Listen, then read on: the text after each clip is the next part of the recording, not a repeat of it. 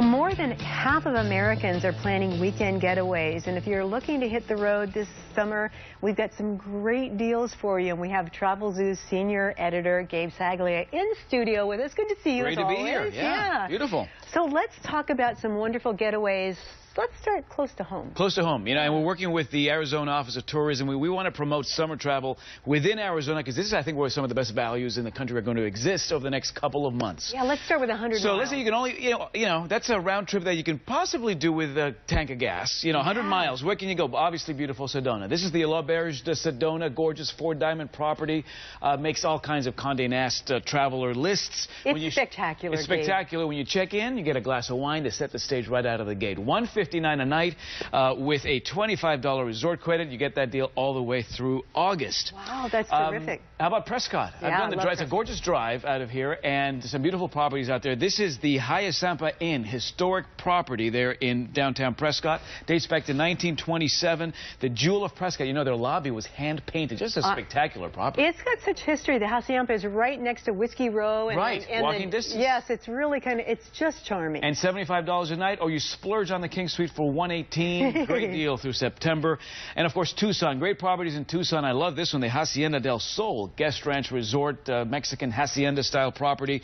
Clark Gable stayed here. Katharine Hepburn, Spencer Tracy. But I bet they didn't pay $79 a night, which you can do all the way through September the 3rd. That's amazing. Isn't that nice? I love Tucson. I love the Saguaro National Monument. Quick getaway, yeah, absolutely. All right, let's say if we want to venture out a little bit farther. Let's say 200 miles. How about Lake Havasu? This is a great property, the London Bridge Resort in Lake Havasu City. It's set right on the Colorado River in Lake Havasu. Family friendly. They've got 3 pools with a water slide, and then you got all the water sports right there next to you. $109 a night. You get a upgrade to 1-bedroom suite. Breakfast for 2 in the morning. That deal's good all the way through August. Have you been to Lake Havasu City? It's been too long. And me too. Right? Yeah, and so this is a reminder that, again, this is the time of year when, obviously, because the heat goes up, the value goes up with it. So go north. Go north. That's it.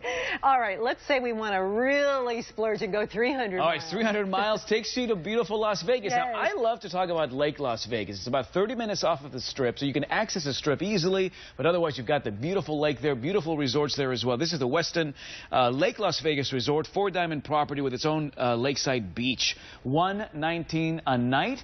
Great golfing here as well, and again, you can get to the Strip within like half an hour, and then you're back by the lake at the end of the day. By the way, if you want to do something neat, you can use the Vegas Strip for some great adventure opportunities. This is a company called Papillon Airways. They'll pick you up from any hotel on the Strip, and then they'll hop you on one of these EcoStar EC-130 helicopters. Wow, look at that. Stadium seating, wide windows, 3-hour tours set to music, a lot of it, and you can do the tour at $219 per person all the way through the end of the year. That's incredible. Have you been to the Grand Canyon lately? Again, it's been too long. Not since I've had kids. So Gabe, you need to get out more. I got to take the kids out there, and then we'll hop on a helicopter. Yeah. All right, let's really go for it, shall we? Yeah. Let's go 400 miles. So 400 miles. When we did our summer survey, California was the #1 desirable road trip destination. And, it's tough to beat San Diego, where I used to live several years ago. This is the Westin San Diego in the heart of downtown. Great AAA 4-diamond property, and you're in the heart of the Gaslamp Quarter, and all the great family activities are nearby. $145 to $225 a night, depending on when you travel, all the way through July. And not too far from San Diego, about an hour and a half north in the mountains of San Bernardino County, is Lake Arrowhead. This is the Lake Arrowhead Resort, 4-star property, beautiful pine tree setting, great restaurant on site as well.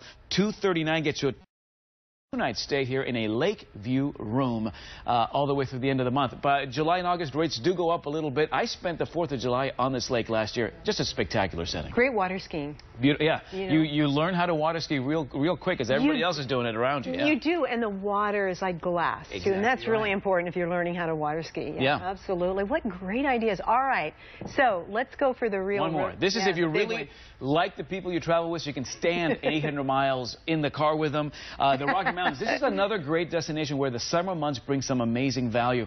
This is the Winter Park Mountain Lodge in Winter Park, nestled in the Rocky Mountains.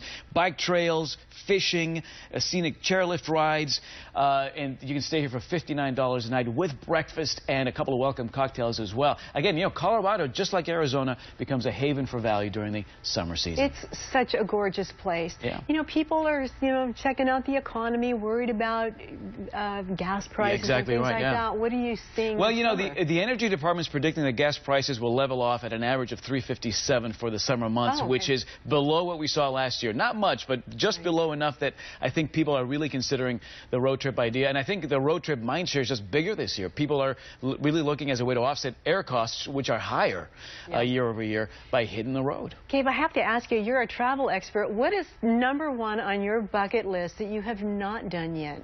That I've not done yet? I'd say probably the South Pacific.